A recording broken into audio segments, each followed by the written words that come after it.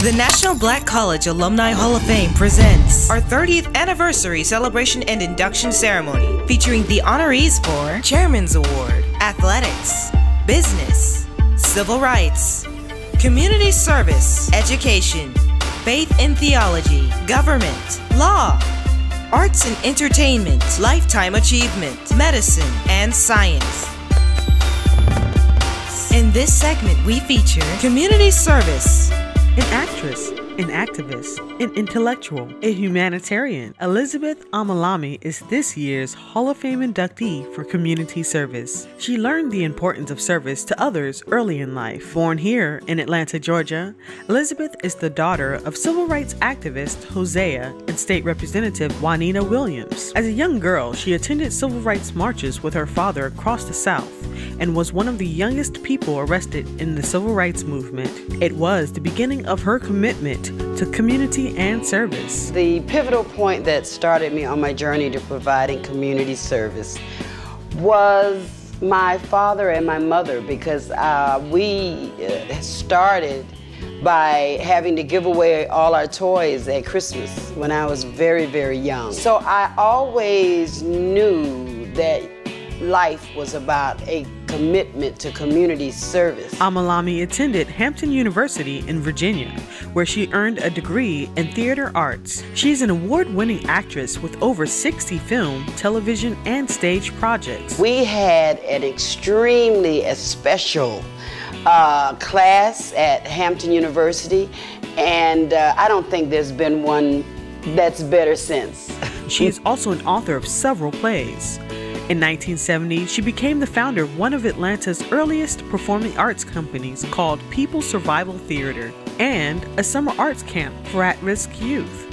It was about the same time her father, Hosea Williams, started his humanitarian organization, Hosea Feed the Hungry and Homeless. The importance of community. I was just talking to my husband's mother, who's 89 years old, and in their community in Petersburg, Virginia, everyone knew everyone. They had no problem with hunger, or, you know, they fed each other, they took care of each other's children. I think that we're missing that today. Community means that I can tell your kid, hey, you're misbehaving, and I'm gonna tell your parents, and we're gonna have a talk about that. And the parents don't get upset because they know that you have the same desire for their child to behave and be successful as you would for your own. I'm so honored to be standing here today. And I tell you, Tommy Dortch came and found us, working in the community, doing what we do every day, rent assistance, utility assistance. We serve over 51,000 people a year. And he watched us for a few months, I guess to make sure we had integrity and real compassion. And then he started slowly bringing us out from just sort of being there working to say, look, I want people to know what you do. I want people to know you. I would say to you college presidents that just like you want the STEM courses, science and technology, math and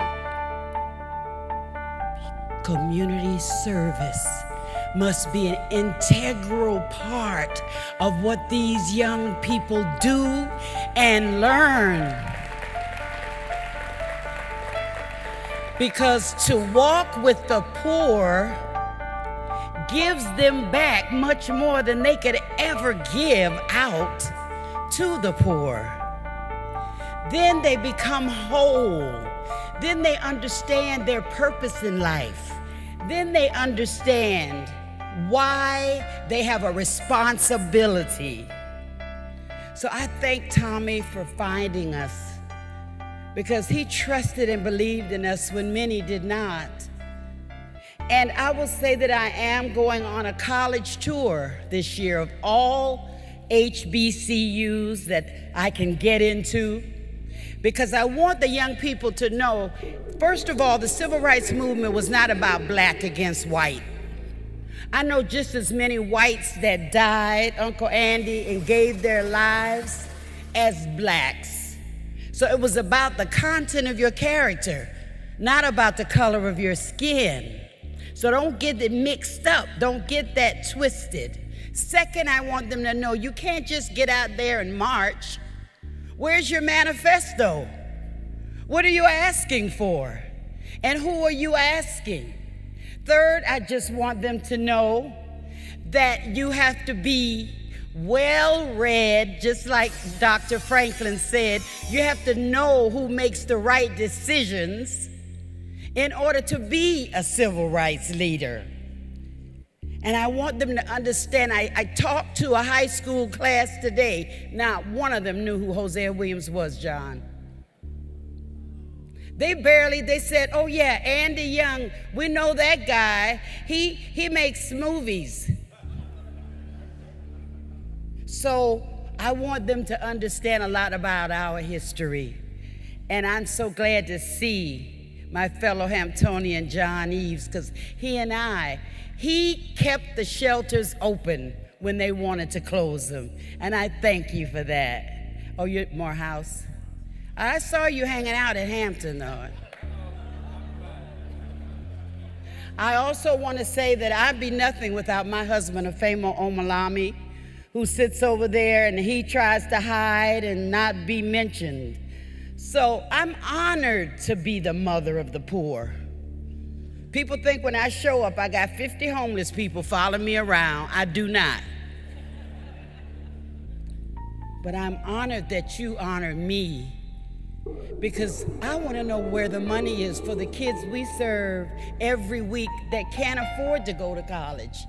It's got to be some money somewhere that I can get for them. So let us not forget why we became who we are. It's so that we can reach back down that ladder, grab that hand, and pull that brother and sister up with us. Thank you, and God bless you.